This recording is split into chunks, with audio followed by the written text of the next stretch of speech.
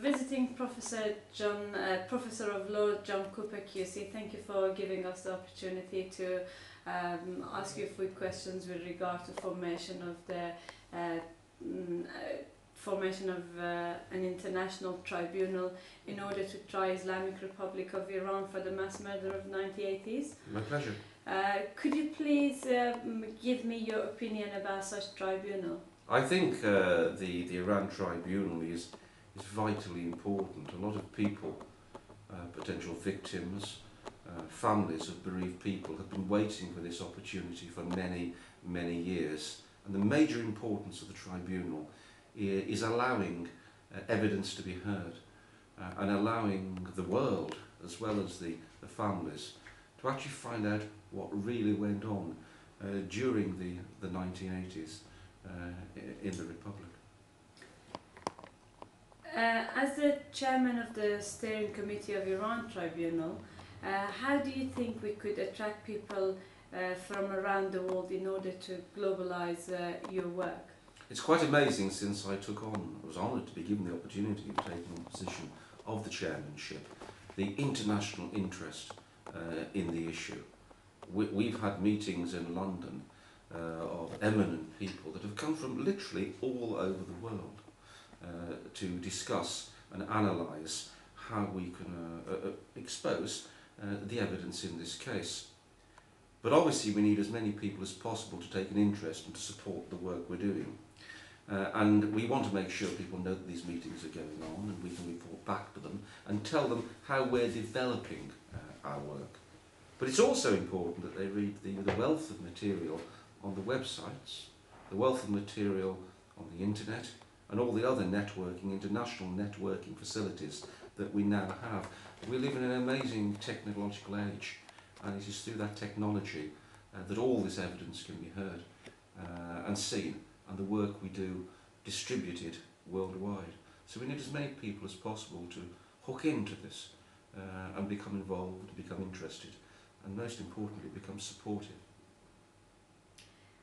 How do you think such tribunal would play a role to record these events for the future? The tribunal's main aim is to record the evidence, to hear testimony, whether it be personal testimony, actual people's words, or written testimony. Every aspect of evidence that we bring forward will be recorded for posterity. In many respects, the role of the hearings will be a cathartic exercise as well. People, families, bereaved families, families who, for instance, still have alleged victims in the family, people have been tortured, because not everyone died, people were tortured and survived. All these families, all these people can hear the evidence, and by the hearing of the evidence, by the very hearing of the evidence, that cathartic exercise, that healing exercise can actually start, because in many respects, despite the fact that these issues occurred back in the 1980s, the healing still hasn't even started. And if there's anything that the tribunal can do, it's to allow that process to start.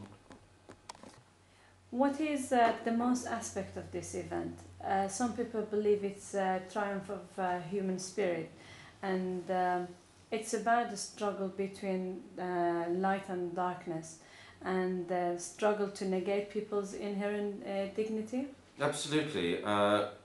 When I've been reading the background, the testimony in written documents and books in preparation for my work as chairman, I was humbled by what I was reading, the pure willpower of the people, the families, bereaved, the victims, who went through, quite frankly, from my perspective, experiences and events that I struggle to even imagine.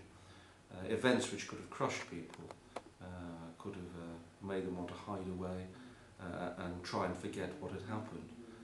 But the strength and determination of the people that I'm meeting and discovering, the people involved with the Iran Tribunal, is truly inspirational and says to me, this is not going to go away. The tribunal is not going to go away. The people who want the evidence to be heard are absolutely determined that this is not going to happen. It is a triumph. of human spirit, it is a triumph of human determination. It's also a triumph of pure, good old-fashioned bravery. Is this event a voice for the victims and the survivors? What message this tribunal should send to the world, The message that the human society? Absolutely. The message that the tribunal should send to the world, well, there are many messages, but the fundamental message is that if crimes have been committed, people will be held to account. Now, we don't fool ourselves into thinking that this is a criminal tribunal whereby there will be sanctions at the end of it. The tribunal doesn't have those powers. As I indicated before in one of your earlier questions, it's a cathartic exercise. It allows people simply to grieve, for want of a better expression. But it also sends a very powerful message. The sort of message which is being sent out now to many countries since the so-called African Spring.